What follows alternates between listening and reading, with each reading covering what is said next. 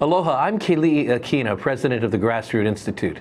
A few years ago, I did an interview for a Hanakako TV show with Lavonda Atkinson, a cost engineer and whistleblower on a San Francisco project that extended part of the city's existing subway.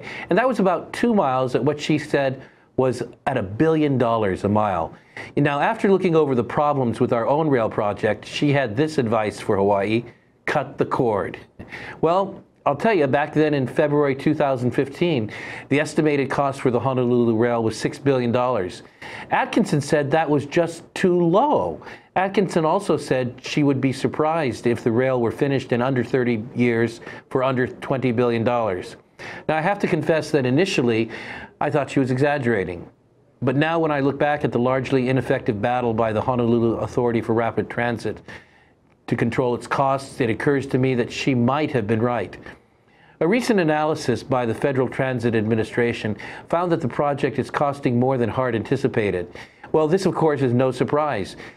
In 2012, the city's funded agreement with the FTA put the cost at $5.28 billion, and completion date then was 2020. But the latest estimate is now $9 billion, and completion date is 2025. And those are optimistic figures. Well, at their most recent meeting, HART board members openly struggled with the fact that the FTA is requiring them to update their budget to reflect an additional $134 million in costs. Already, the FTA has signaled its lack of faith in the project by withholding federal funds absent a recovery plan and setting a November 20th deadline for the city to come up with $44 million. That's the initial payment on a $214 million obligation to HART. Well, in short, it's an absolute mess. Worse, when the estimated cost of the rail was only about $3 billion back in 2006, we were promised that no city funds would be used for the project. Facing the threat from the FTA could cause it to break that promise. The city is saying it needs a deadline extension now because it can't get the money in time from bonds. But you know, if the FTA holds to its word, the city will have to repay the $44 million, marking the first time it has had to use its own funds for the rail. Now, the question is whether that would be the last time.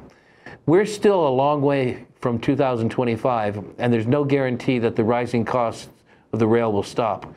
HART's newest plan is to pursue a public-private partnership, an idea that Honolulu Civil Beat characterized as, quote, magical thinking. Would you bet that we can go 7 years without another trip to the state legislature for more funding? Think about it. Back in 2015, Atkinson told me we needed to stop and look at what people really needed from mass transit before sinking any more money into rail.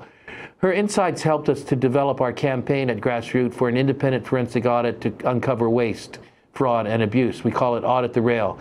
And we need to keep campaigning for one, since an effort by the state auditor to examine the rail's finances seems to have stumbled over the lack of cooperation from HART.